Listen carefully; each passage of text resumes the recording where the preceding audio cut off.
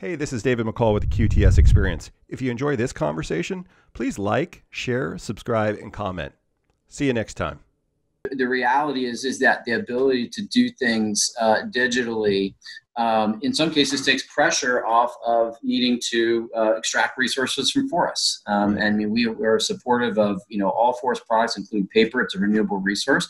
But if we can conserve those resources, use less of something, that frees up more for something else, including in some cases to leave some forest areas less heavily used. And so, just the power to be able to do more things digitally, from our perspective, is in itself a sustainability opportunity and strategy and lever.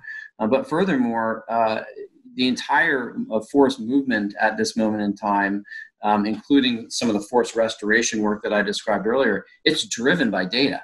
Mm-hmm. We do not have enough dollars and enough hours to just throw it out there into the world. Plant a tree here or there and hope that it adds up to something. As I was mentioning before, we're trying to serve the needs of threatened and endangered species.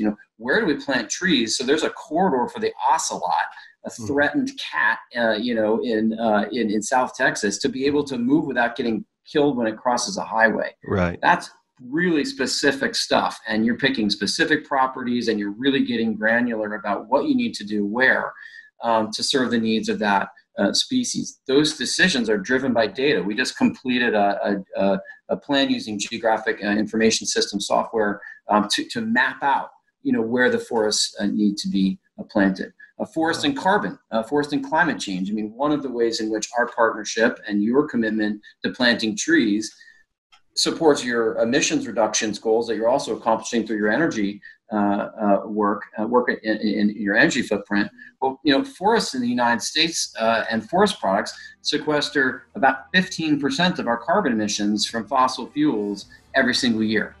And every tree we add to the landscape is a little more that we're adding to this natural carbon sink that's helping us deal with our issue, with our problems with greenhouse gases. And so there's a very, very direct connection there to your sustainability goals as a company and this partnership of working together to put more forests in the landscape.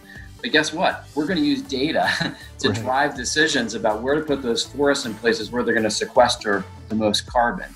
How do we manage those forests in ways that they're going to be able to grow and survive in a changing climate?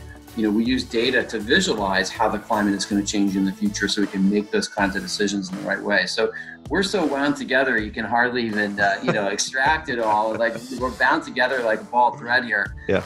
But I think it's just a natural partnership. And it's really exciting to see this technology and forests kind of coming together in all these different ways to deliver, the outcomes that we need on the ground across America.